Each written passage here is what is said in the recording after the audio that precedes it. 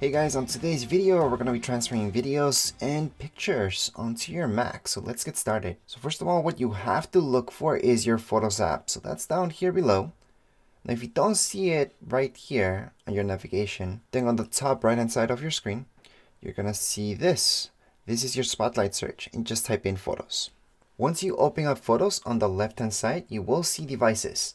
So at this point in time, your device should be plugged in. So whether it's an iPhone, iPad, or Touch, just plug it in to your Mac, and then you should see the name of it. Now if it's not unlocked, then just unlock it right now. That just means to turn on the actual screen. So if you have Face ID, for example, you have to be able to see the apps. So just scroll up, and once you scroll up, everything should be loading in slowly. So if you have a ton of stuff, it's just gonna take longer. So right now I can just select whatever I would like to import. Now let's say you would like to import everything. On the top right hand side of your screen, you're gonna see import all items. So that means all pictures plus videos.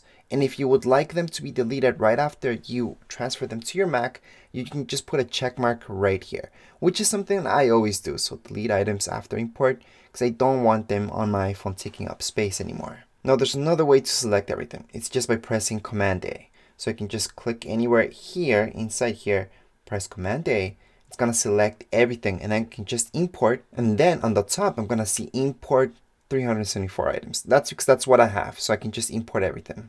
Now if I want to go back on that, I can just click away, just click anywhere really. Now if it's just one video or picture that I want to import, well, just click on that one video like you just saw me do. So I just clicked on this video, puts a check mark on it, and then just go on the top and just put import one item. Now let's say you would like to import several things, but skipping one or the other.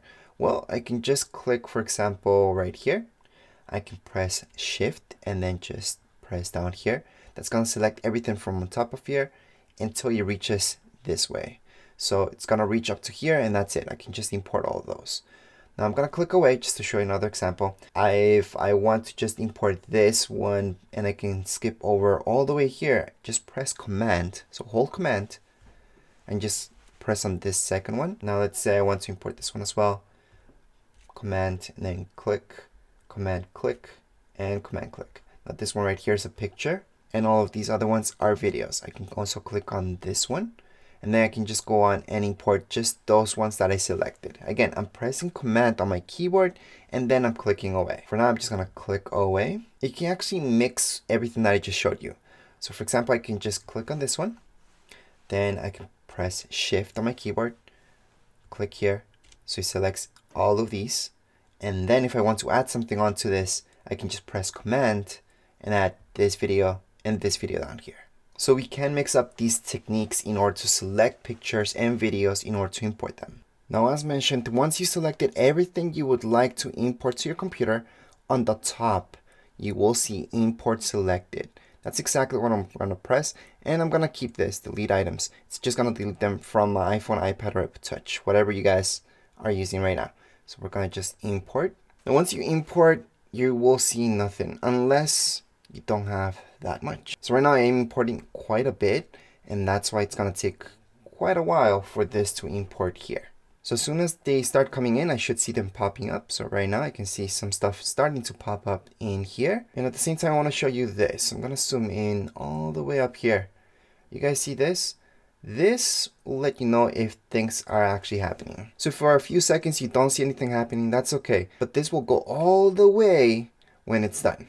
So right now we just have to wait. More and more videos and pictures will be popping up. And yes, the longer the videos are, the longer they will take to import one at a time. Something that you will also notice is that it also depends on the quality of the video. So if you took 4K videos, those will take longer than 1080p videos. And if you're importing pictures, well, those are the fastest ones because they're really small. I would also like to highlight that you could import and transfer stuff between your Mac and your iPhone, iPad, or Touch just using AirDrop. So you can transfer those things. I would only transfer it if you're transferring just one picture or maybe 2 videos or 3 videos. Then it's okay to do the AirDrop thing, which I do have a separate video showing you how to do that. But again, I would only use that if there's small videos or if it's just one video or 2 videos. If it's a bunch of stuff like you see right here, then definitely hook it up to your Mac using a USB cable. Anyways, as far as this video goes, we are all done. If you guys have any questions, comments, you can write them down here in the comments area. Don't forget to subscribe and rate. Thank you.